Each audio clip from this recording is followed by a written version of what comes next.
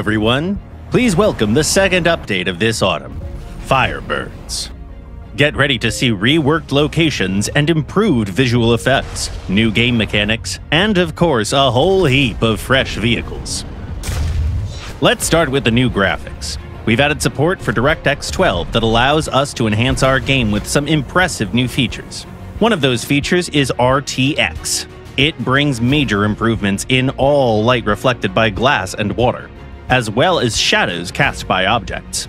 We've also implemented new anti-aliasing types, an improved version of DLSS and TSR. Major improvements have been made to numerous types of effects: aircraft afterburners, fuel leaks, missile launch fumes, sparks made by impacts on hard surfaces, movement across all types of terrain, pouring rain, water streams off roofs, and so on. We've also added the much-anticipated air vortices that you can see during sharp maneuvers. In addition to that, we've reworked the visuals of some airfields in high-rank battles to make your return to base even more satisfying. There's new dynamic deformation of cars used as decoration on ground maps. All railway carriages are now movable as well. Next, we made it possible to set up your radar before you join the battle, so you won't need to do it again every time after you spawn. Our next highlight is the updated Abandoned Factory map.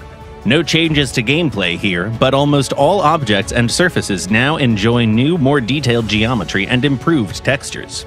Make sure to check out the new looks. Tank destroyers, ATGM carriers, and SAMs can now build ammunition boxes in ground battles that make it possible to reload in any part of the map. This change allows you to double your ammunition pool and use it while positioning anywhere you like. Test flights now offer a choice of locations and target types, as well as 2 spawn types, at various altitudes in the air or on the runway. The test flight now also has a special area with an anti-air system that will attack you if you get close. You can use this to practice dodging missiles. For ground modes, we've developed a new mechanic that allows you to replay shots that you've fired at enemies or shots that you've taken. It can be launched using a special button in the hangar after a match to show you a simulation of any hit from that battle and provide you with a clearer picture of any complicated cases. We hope this addition will help clarify any misunderstandings and help you improve your skills. And the honor to open the parade of new vehicles belongs to one of the most versatile aircraft in history, the leading fighter bombers of the 21st century, the American F-15E Strike Eagle and the Soviet-Russian Su-34. Their advanced radar systems and huge air-to-air arsenals help them achieve air superiority, while for CAS, both planes are way ahead of the competition. They have a huge number of hardpoints and can boast the ability to carry munitions with basically every type of guidance in the game. Another notable new plane is the world's first stealth aircraft, the F-117 Nighthawk. It's designed to have a lower radar cross-section, so enemy radar might have a harder time detecting it. The armament of this attack aircraft is limited to just 2 internal hardpoints, only visible before launch. This update also brings a number of new helicopters. Here's one of the newest versions of a legendary Soviet chopper, the Mi-8 AMTSH-VN. It can boast new, more powerful engines and an advanced targeting system. Its high payload allows it to bring quite an impressive amount of weaponry to the battlefield. Another great heli is the South African modification of the Mi-24, the Super Hind. This version can boast a cannon in the front, ZT-3A2 ATGMs, and a cool-looking camouflage. Several new anti-air systems are getting ready to defend the skies.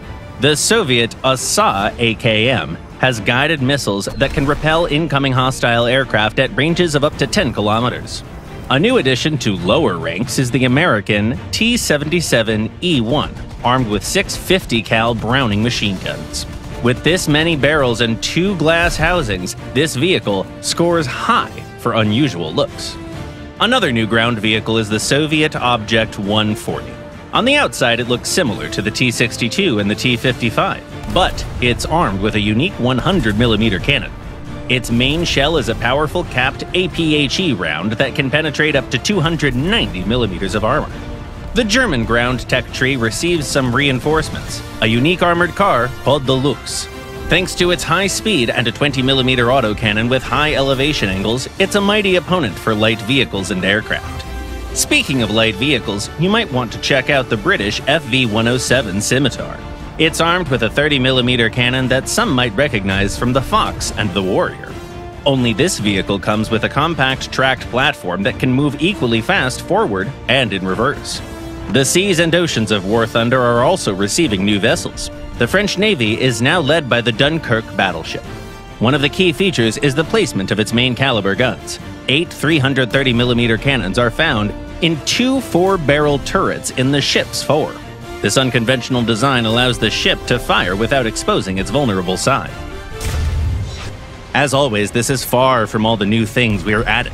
Make sure to check out the HMS Repulse battlecruiser, the Pakistani Mi-35M, the French Mirage 2000D RMV, and an entire new line of Dutch Leopard 2s. The full changelog is available on our official website. Share your thoughts on the update in the comments. See you soon!